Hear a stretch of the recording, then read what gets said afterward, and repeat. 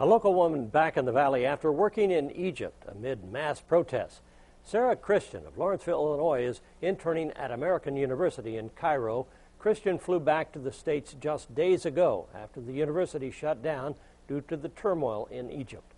Here's a first-hand look at photos Christian snapped while in Egypt.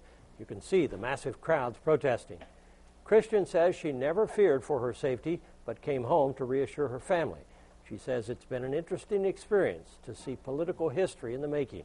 Christian says the protesters treated her well. In fact, they were happy to see Americans in Egypt taking notice. To see us, they wanted to know what we thought about it as Americans, and just glad to see us out there. And we weren't participating, so they wanted us to kind of capture it. And they kept telling us to, take these pictures and take them home and tell people how great Egypt is. Christian plans to return to Egypt next week. She says the university is slowly starting up their operations again.